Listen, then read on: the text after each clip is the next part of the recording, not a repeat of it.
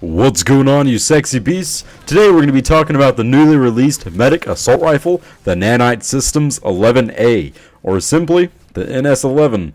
This gun was released with the recent patch that came out last week, which also added a slew of weapons, which I'm sure I'll cover in the future. So without further ado, let's talk about this awesome rifle. First off, the overall aesthetics look pretty bland, which to me is pretty unique on Araxis. Since Nanite Systems is a company not directly involved in the war, you can tell that they still have their own visual style to their weaponry. Overall, if you've played as a new conglomerate, the iron sights are of no surprise to you. The ghost ring is a hexagon that lines up with the forward post of the sights. Pretty simple, but also pretty effective. Personally, I like to run this rifle with the 2x reflex sights, allowing the rifle to be used both in close quarters and urban engagements to medium ranges between hillsides. Now, on to the beefy statistics of this gun. Now, I'm not a big medic fan, which I'm sure you can tell by the majority of my gameplay being from an engineer's perspective, but this gun made me fall in love with the class. I had originally picked up the default Gauss rifle for the new conglomerate medic, but absolutely despised how it handled. I was so used to just the normal carbine being absolutely awesome. The NS-11 handles surprisingly well though, but it does deal a bit less damage than the default rifles for medics of all three factions. The NS-11 requires 7 bullets to kill, as opposed to the Gauss rifle's 6 bullets to kill. The Vanu and Terran assault rifles both require 7 bullets to kill, so this falls right in line with them.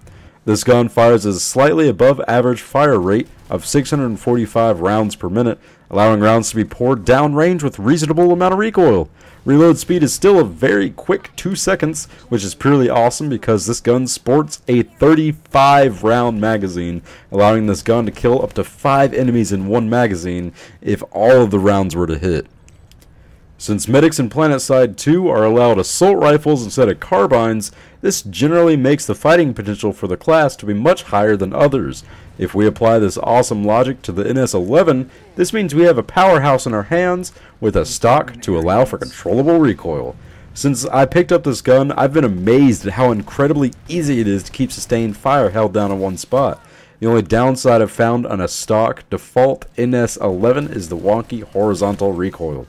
As you fire, the gun slightly moves up, but it also pulls randomly to the left and right, a lot more than other guns I've had the joy of using. It's not much, but it's still enough to be the difference between a kill and an assist. Obviously, to counteract this, we'll go ahead and slap a foregrip as the underbarrel attachment. This makes the bouncy recoil nearly unnoticeable and allows the user to focus on tracking the target instead of having to keep your gun frickin' still. As with all guns, the NS-11 also sports some vertical recoil. It's not much, but can always be alleviated, right? For the barrel attachment, I've grabbed the compensator. That's pretty much my go-to for any gun.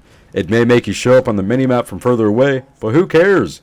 You'll have to adjust your aim a lot less with this thing, and since we're using a reflex sight, you'll more than likely be aiming down the sights when engaging targets, so the reduced hipfire accuracy won't affect us very much.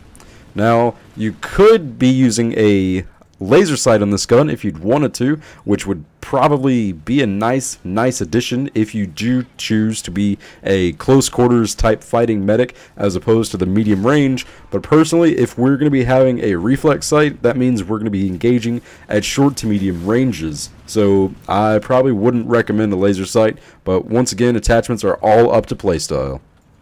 Since the NS-11 is so freaking awesome, it allows us to use some special types of ammunition, which is pretty rare for most of the firearms in Planetside 2. The two allowed ammo types are high velocity and soft point. Since the gun isn't a high-powered marksman system, I've opted for the soft point ammo, since high velocity kinda wouldn't really make sense for the type of ranges that I engage enemies in. So soft point increases the damage at medium ranges for your weapon, which is generally within 15 to 50 meters. How this ammo actually works, though, is pretty interesting. The tooltip doesn't state this, though, which is kind of sad, but through extensive testing, we found out that at ranges shorter than 15 meters, the ammo reduces the damage dealt by 5%, which really won't be noticeable at all.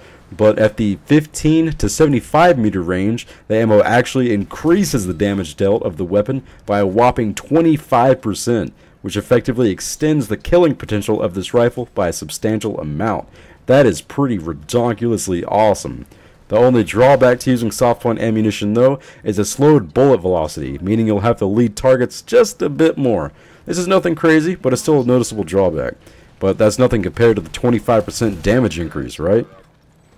I've found this rifle to be an awesome middle ground between the medium range default assault rifles given to the medics and the extremely high fire rate of the CQC rifles out on the market, such as the GR22 for the New Conglomerate.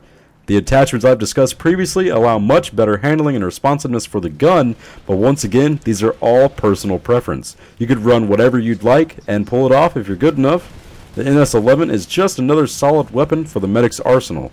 So if you guys enjoyed the video, please give it a thumbs up. If there's anything else I could improve on, go ahead and leave a comment below, or if you just want to say that you think zebras are awesome, go right ahead.